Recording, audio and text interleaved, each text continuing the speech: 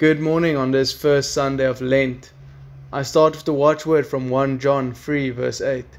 The reason the Son of Man appeared was to destroy the devil's works. Just a few announcements. On the 3rd of March, coming Friday, we have the World Prayer Day. In Bellville this year it would be at Kruiskirche at our Church of the Cross at 10 o'clock. So coming Friday, 3rd of March, World Prayer Day, all are welcome at the Church Kruiskirche at 10 o'clock. The Easter market is coming closer and we're quite excited for that, so please keep your eyes and ears open. The filling of the eggs still needs to happen. That'll be on the 11th of March at the church, and baking on the 15th and 14th of March. Please contact Christiana Duve for more. The bazaar is going to be good this year. We got someone in for the children as well, and I think it's going to be a wonderful day on the 25th of March for our Easter bazaar. Church Day is coming closer. Next Sunday on the 5th of March we have the Church Day, where all the Western Cape churches come together.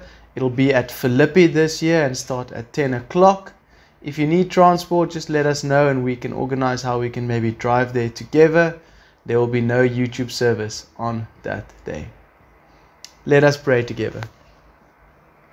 Lord, we thank you for how good and great you are. The world is troubled. There are so many questions. We wonder what is to happen next, Lord. We ask why this would happen, why that. We know, Lord, that you, in the end, will remain true, that your will be done, Lord, and that whatever comes our way, we can walk through that with you by our sides. Help us, Lord, today. Let this text, which is challenging, guide us in our week. Amen. Let us confess our faith together. I believe in God, the Father Almighty, maker of heaven and earth, and in Jesus Christ, his only Son, our Lord, who was conceived by the Holy Spirit, born of the Virgin Mary, suffered under Pontius Pilate, was crucified, dead, and buried. He descended into hell. The third day he rose again from the dead. He ascended into heaven, and sits at the right hand of God, the Father Almighty, from where he will come to judge the living and the dead. I believe in the Holy Spirit, the holy Christian Church, the communion of saints, the forgiveness of sins, the resurrection of the body, and life everlasting. Amen. Our service text today is from the book of Job. Now, Job forms part of wisdom literature, together with some Psalms, Proverbs, and Ecclesiastes. And these books and Psalms of wisdom deal with the difficult questions of life.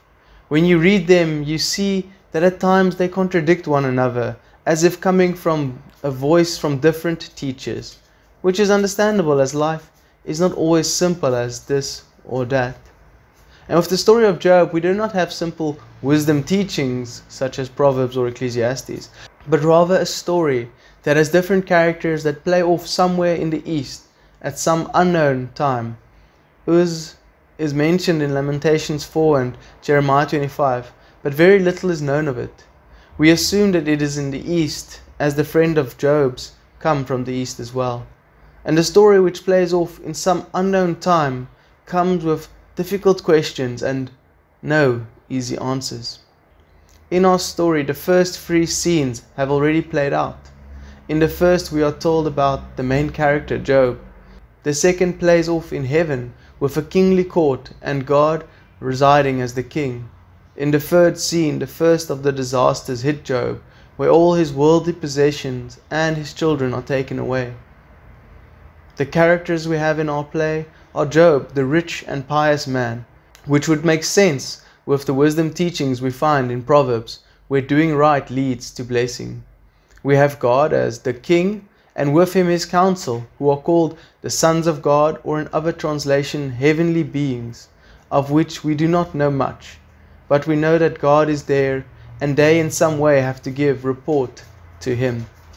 As part of these sons of God, or heavenly beings, we have an adversary character, who's called the adversary, or Satan, Satan being the Hebrew word for adversary, and he is subordinate to God. He can do nothing without God's approval, and so he has to go and see what is going on in the world and bring back report to the king, to God.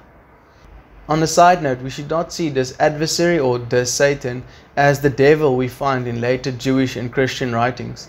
The use of the article the before the word, and also a verb coming from the same word stem, and its regular use in secular texts confirms that we are not here dealing with a title, but rather a description of a function. This is why this adversary is also completely subordinate to God, to whom he must bring reports and is dependent on. He cannot do anything without God's approval, and God could also simply dismiss his request. So the stage is set, and we already heard what happened in the first 3 scenes, and now the heavenly council gathers together again for the second time in the 4th scene, and again as part of the sons of God the adversary comes, and God asks him a question of where he has been. What is the report he has to give? I read first Job 2 from verse 1. And again there was a day when the sons of God came to present themselves before the Lord. And the Satan also came among them to present himself before the Lord. And the Lord said to the Satan, From where have you come? The Satan answered the Lord and said, From going to and fro on the earth, and from walking up and down on it. And the Lord said to the Satan, Have you considered my servant Job, that there is none like him on earth, a blameless and upright man, who fears God and turns away from evil?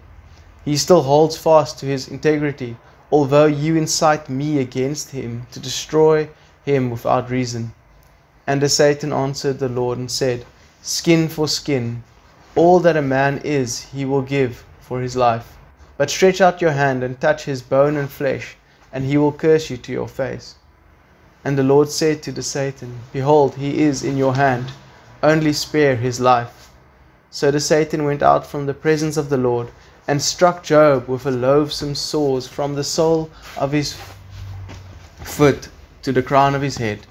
And he, Job, took a piece of broken pottery with which he scraped himself, while he sat in the ashes.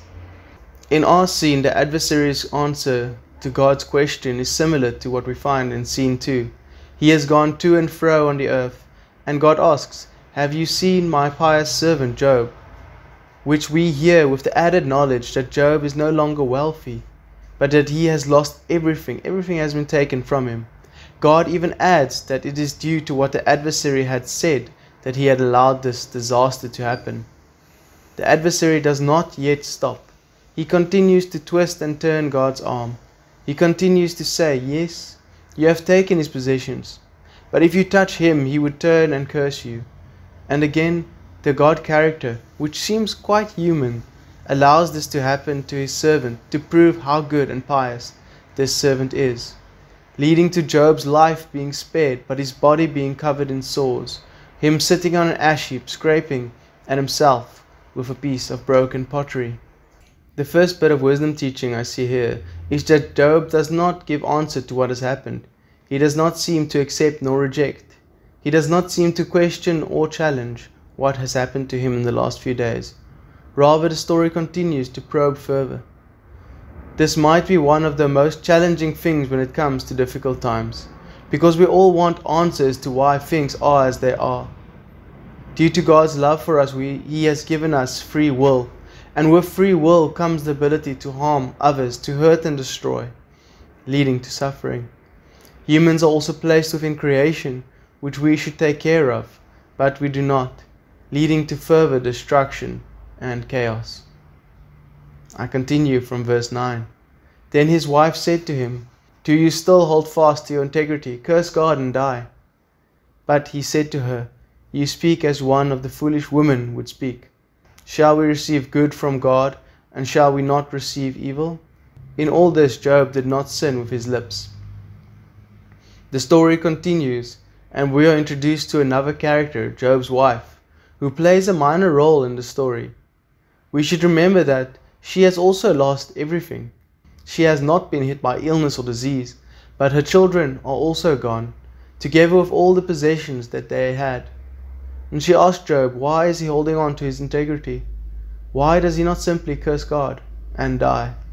From her perspective, Job is the reason why these horrible things have happened to her as well. I think it makes sense then for her to ask Job to turn away from his integrity, and to take himself out of the equation by cursing God. Her request uses words both from God, hold fast to his integrity, and from the adversary, to curse God. And this makes her an earthly version of what God and the adversary were discussing. Job's reaction gives us the second bit of wisdom teaching. Job tells her that she is thinking foolishly and asks if not both the good and the bad come from God. And this is exactly the question that he will wrestle with, because this is the wisdom teachings one finds in Proverbs, where everything comes from God, both good and bad. If you do good, good. If you do bad, bad. But in the story of Job, this idea is challenged. All the while, Job holds on to his integrity and he does not sin.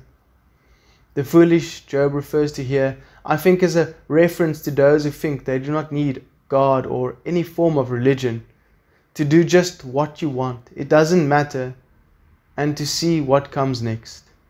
This would mean that you have no stability, nothing to step on, and nothing to guide you on your way. As this scene comes to an end, 3 of our characters pretty much disappear. The adversary will not speak again, and Job's wife will also not speak again. We might expect that the next scene would play off in heaven with God boasting about how good his servant is, but it does not happen. Heaven is shut. God stays quiet for 54 more chapters. God is quiet. Only at the end of this book does God speak again. But the story continues. Now, when Job's 3 friends heard of all this evil that had come upon him, they come each from his own place: Eliphaz the Temanite, Bildad the Shuhite, and Zophar the Naamite. And they made an appointment together to come show sympathy and comfort him. And when they saw him from a distance, they did not recognize him. And they raised their voices and wept, and they tore their robes and sprinkled dust on their heads towards the heavens. And they sat with him on the ground 7 days and 7 nights, and no one spoke a word to him, for they saw that his suffering was great. 3 new characters enter the story, and they will be in the story till just before the end. They see Job and lament openly, tearing the robes, throwing dust on their heads. Then they sit with him in silence for 7 days, until Job is ready to speak, and in chapter 3 he breaks the silence. The rest of the story mostly consists of a conversation between these 4 characters. But for now, I think the third wisdom teaching here is that at times it's better to just shut up and sit with someone who is going through a difficult time.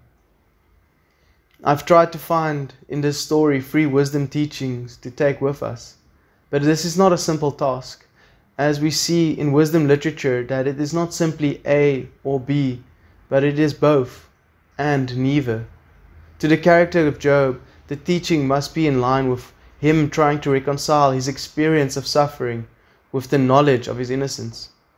But for us reading this story, the issue is rather how a righteous person is to behave when afflicted by undeserved suffering. Forher, an Old Testament scholar, says, the concerns of this narrative, as the book as its whole, is not the problem of suffering, but the behavior of people in their experience and enduring suffering. Not the problem of theodicy, but of human existence in suffering. This is because we cannot place ourselves in Job's shoes. We will never be able to say that we are completely innocent, like the character Job is. But seeing that the character Job is innocent, his suffering is undeserved, and we have to wrestle with this tension. My 3 points of wisdom: to not look for someone or something to blame for the difficult times, to not simply give up on faith and God when times get tough, and when you're with someone who is struggling, to just be quiet with them, are possible guidelines, but there is no perfect truth or foolproof answer to suffering. The theme of this week in the church here is temptation, which I find a bit strange, as I do not see temptation as the teaching of this text. But there is the temptation to look for easy answers to this story, to say, well, Job must have done something wrong, or to say, well, God is cruel to let this happen. We should avoid the temptation of looking or giving easy answers. We are lucky in that we had an innocent go through suffering for us. This suffering has allowed for our sins to be forgiven. This road he walks is one of love, grace and fellowship. And we thank and worship him, Jesus, for this undeserved suffering, as we continue to wrestle with the suffering in the world, in our own lives today. Let us pray together. Our Father, who is in heaven, holy is your name. Your kingdom come, your will be done, on earth as it is in heaven. Give us this day our daily bread, and forgive us our trespasses, as we forgive those who trespass against us. And lead us not into temptation, but deliver us from evil. For yours is the kingdom, the power and the glory, forever and ever. Amen. As we move into this time of Lent, let us walk this road of love, grace and fellowship with Christ. In this time, know that the Lord blesses and keeps you. The Lord makes his face shine upon you and is gracious to you. The Lord looks upon you with favor and gives you peace. Amen.